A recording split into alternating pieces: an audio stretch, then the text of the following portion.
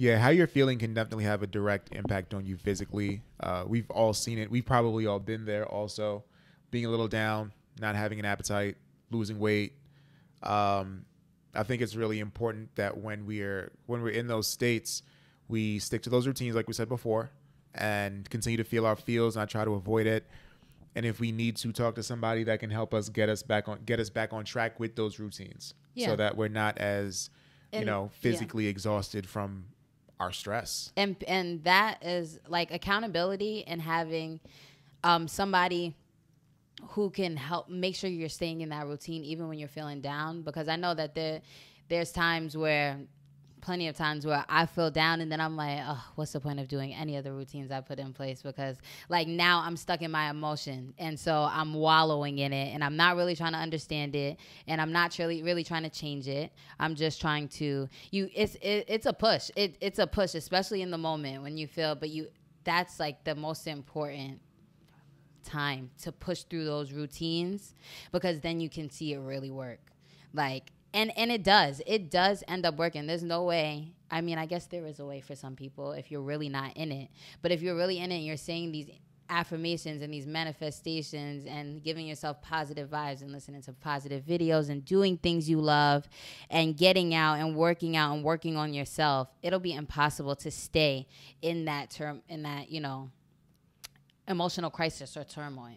What would you consider an emotional crisis? I feel like that's any time you're feeling something that you're not feeling good about. Like, I feel like an emotional crisis, and I feel like it can range as well. So I could be having a small emotional crisis or a large one where I'm freaking out. Okay.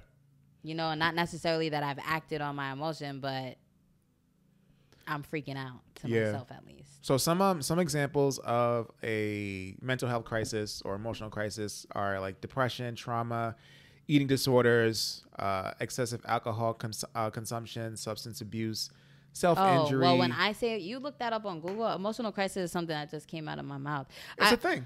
Oh, I'm sorry. Well, when I say that, I don't necessarily mean as deep as depression. I feel like I could have an emotional crisis. Like, I feel like I probably had one last week.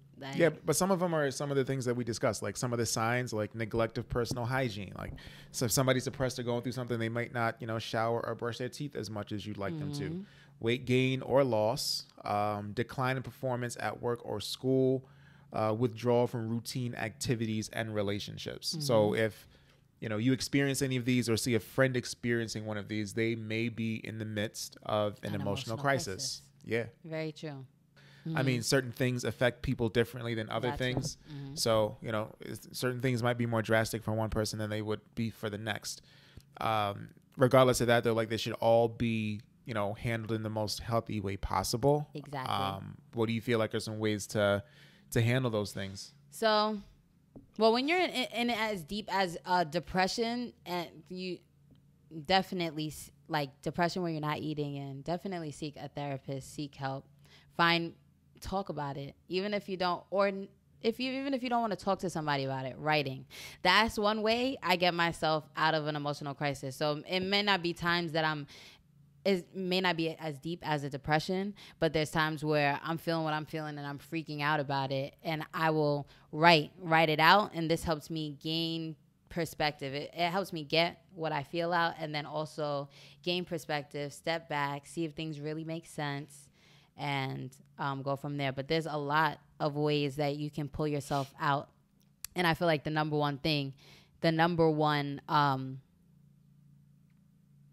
way is to be aware of what you're feeling and understanding why you're feeling it. You can't fix something if you don't understand what the problem is. Very true.